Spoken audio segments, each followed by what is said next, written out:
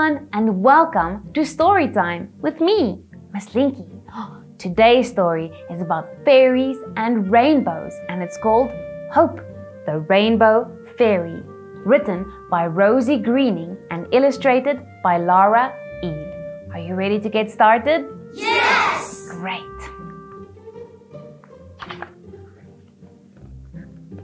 Hope, the Rainbow Fairy, worked her magic day and night to spread nice rainbow colors and make fairyland look bright. Yellow for the sunshine and green for every tree, then 100 other colors only fairy eyes can see. But then one year, a fairy flu began to slowly spread. "We need a plan to beat this," all the sneezing fairies said. Achoo! Soon enough, Hope heard the news of what they had to do. Everyone must stay at home to keep safe from this flu.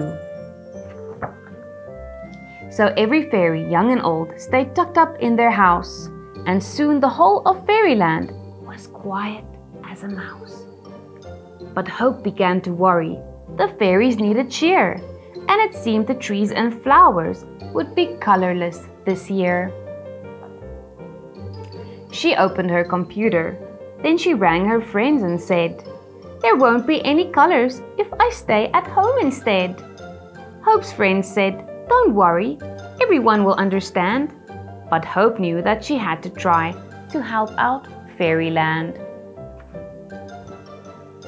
So Hope began to brainstorm ways to spread joy from her home and help the magic fairies feel a little less alone. She sent out rainbow ice lollies for everyone to eat, but they melted in the mail and left big puddles in the street.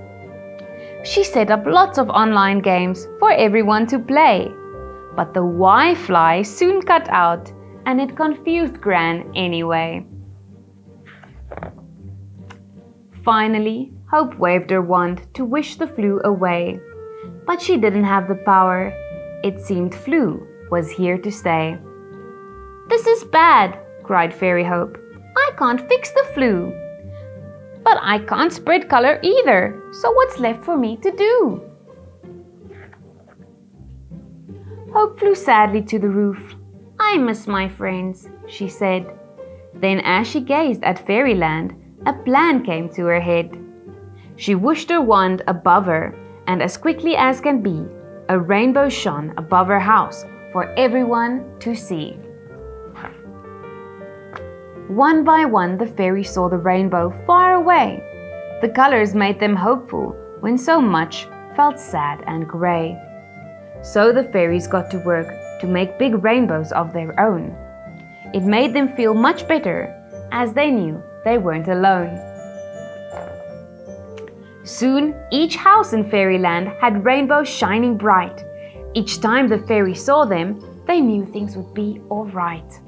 And Hope was thrilled that fairyland had more color than ever.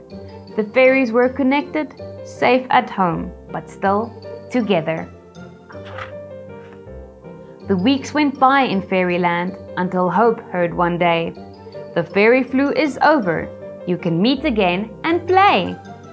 Hope flew from her house and all the fairies gave a cheer. They told her they were grateful for the joy she'd brought that year. So even when the world seems grey, there's color we can share. With kindness and community, hope is always there. Wow, what a lovely story.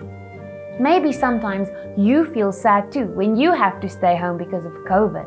But remember that just like Hope, you can make yourself feel better as well as your friends and family by keeping a positive attitude, being kind, and helping out where you can. I hope you enjoyed the story with me, and I'll see you again next time. Bye!